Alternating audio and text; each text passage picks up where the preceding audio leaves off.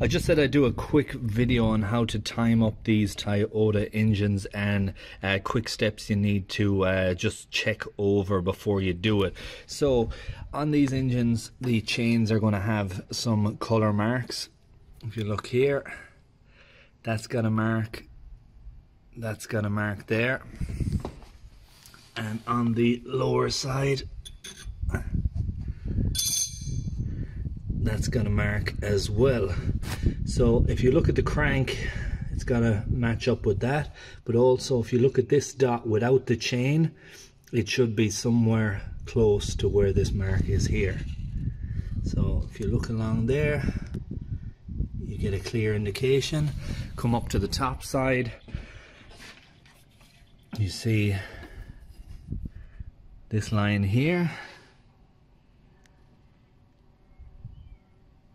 and then if you come to the back onto the cam cap here, you see that little arrow that I have in white. So I have a little arrow down there,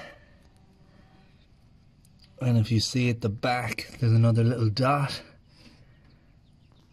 It's got to line up to those, and the chain has got to sit on that dot as well. Over here, same thing. There's a little white arrow right there. I have white out on it. It's not usually white. Just there, as you can see, that lines up to the chain.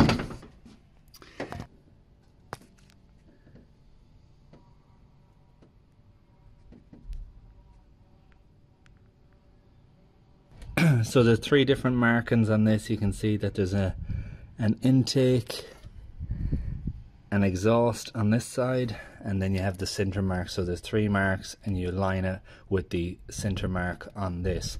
Also the cam lobes, this is the intake, that's going that. This is the exhaust side, and the cam lobes are facing out this way.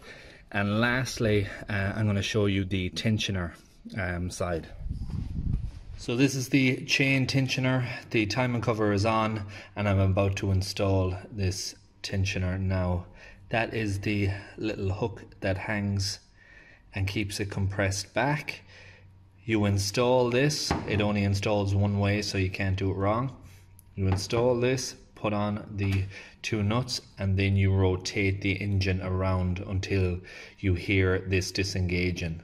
This will press against that, and that will release. So you'll hear this starting to ratchet, and the clicking will happen until it goes out and sets the tension. I'm going to go about and do that now. I'm going to install this, and then I'm going to rotate the engine and show you. Now I'm just getting ready to rotate the engine over.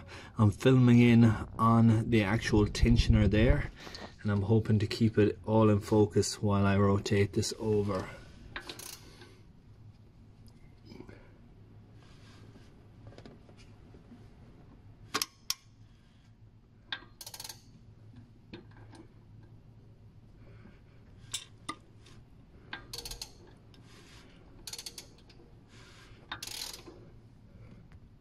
You see it's disengaged from that now, and it's going to adjust out.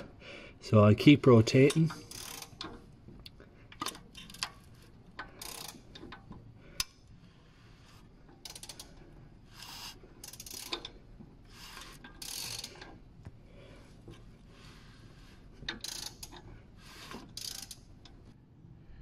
So now that we have it rotated, we just check the marks. You see the arrow here.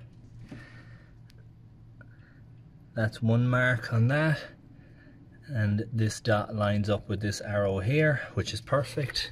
If we go to the front side here, there is a mark which I showed earlier on the lower part, just there, and on the lower side we have it marked up with 0 down there.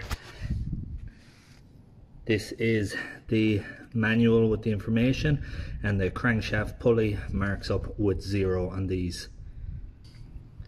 So this is all now timed up. I just thought I'd make a quick video on how exactly you time it and how you set up that tensioner. If you're ever doing one of those, you now have the information that you need.